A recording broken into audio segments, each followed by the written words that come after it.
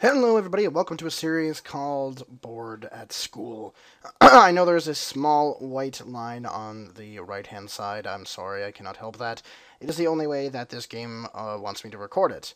And what Bored at School is showing off some Flash games on different websites. This one is on armorgames.com, which, by the way, is also my favorite Flash game developer ever. They've made some amazing Flash games that have kept me occupied for long periods of time. Um, they're just amazing. Crush the Castle is one of them. Um, I believe they made Warfare 1940 something, 1945, 1941, or 1917 or something like that, and that was really good too. They made a lot of different ones. Race 2 is actually out, and I will cover a video of that one, but I wanted to cover the original Raze because I liked it better, as is with a lot of original games and movies. So yeah, what this is basically going to do is going to show off the game itself, show you guys what it's all about, and of course a link to it in the description. Multiple links, because I know that some school boards, including my own, blocked many sites and stuff for this game, including armorgames.com, which was odd, and addictinggames.com, but didn't block oneMoreLevel.com, which is interesting. So that was the one I played most games on, but I will give a couple of links just in case your school board is as asshole-ish as mine. So yeah. Raze is, like I said, from Armor Games, and I believe Con Artist was the artist for this one as well. And it is a side-scrolling arena shooter. That makes a lot of sense. You'll see what it is later on. It does have a campaign, which is interesting because, yeah, that's interesting. A campaign and quick match. Usually they have one of the two, one or the other. They don't really have both, which is kind of cool. There's a play more games option, of course, about Raze. Weapon info, which is really nice. You can click on different weapons and find out about them. Pistol, sniper, railgun, bio Uzis, which is cool. Assault rifles, railguns, you know, stuff like that, which is awesome. There's also how to play and tips. Shows you your movement, which is basic movement. It's nice that they have the arrow keys and space adhering to some people. Shooting is pretty obvious. Selecting weapons is also pretty good. Multiple ways to do that. And pausing, there's also even more, and you can show scores with tab, which is awesome. Even has tips, which is pretty cool. You can read those out yourself if you really want to. There's also profile mode. You can change your preview stand to a couple of different stands, well, 4 I think. And there is 20 presets, as well as customizable, so I can customize to be different. Customize all over the place. Yay! That's good enough. And you can also have them have expressions, which is kind of cool, and you'll see more of that in the actual game itself. You can also change your username. There we go. It's a good name, I think. We're going to go with Angry, I guess. Angry is usually the most vocal, I find. It's interesting to do because it also has a stats, though sometimes they're not very accurate. I found my kill-death ratio was off, my highest kill streak was off, and my accuracy was definitely not what it should be. You can save and exit and stuff. So there is a campaign, human and alien. You beat the human campaign, you unlock the alien campaign, which is awesome. And there is a training mission, and I think we're going to do that.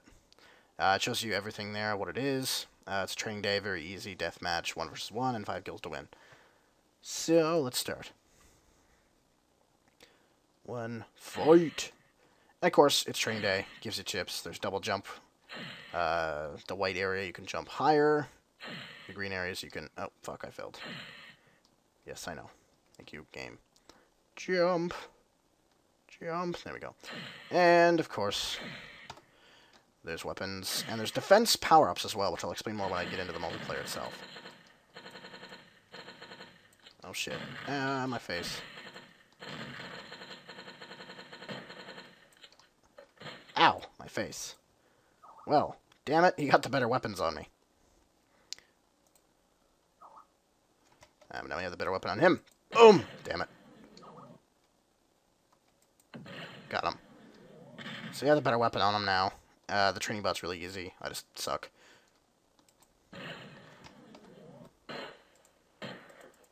Lol.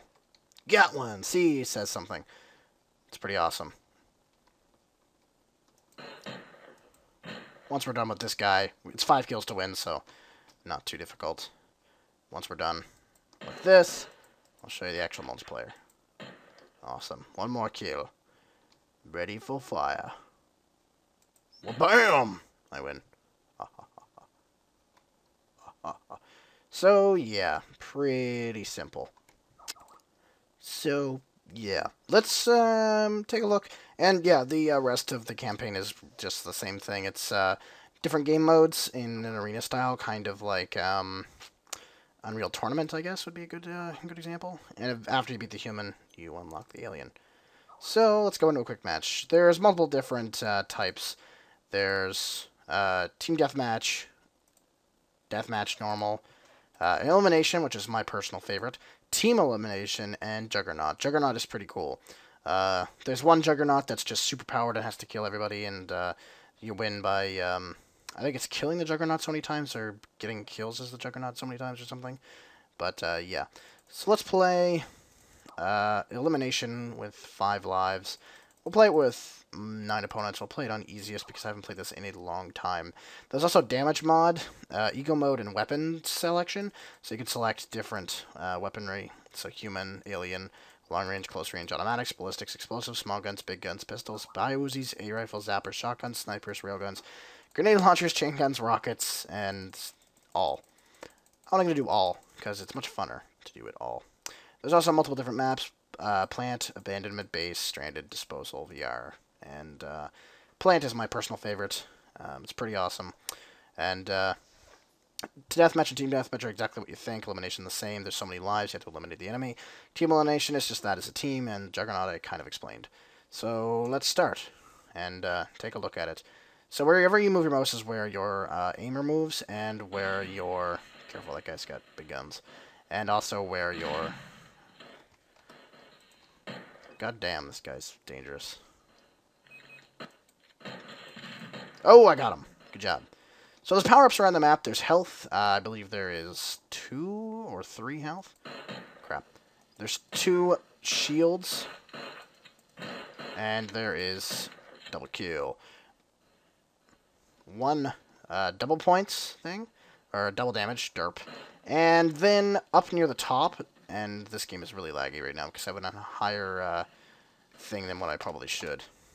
Rocket launcher is beast, by the way. Yeah, that's right. And as you can see, that was misspelled. See that the guy there has infinite on, and you just can't kill him. And somehow I ended up down here. Damn glitches. Lots of glitches in this game. It's a Flash game. What do you really expect? Like. It's not perfect, by any means. Whoa. But it is a really fun game. Of course, if you're on a school computer, it's probably shit, so... you may want to bring the graphics down a little bit. Just saying. I don't know why I got double damage when I have this thing, but I did, so it doesn't matter. And these games can be very long, so if you have, like, a long, I don't know, hour-long class... lecture or something like that, or it's just free period and you just want to play some free... He just committed suicide.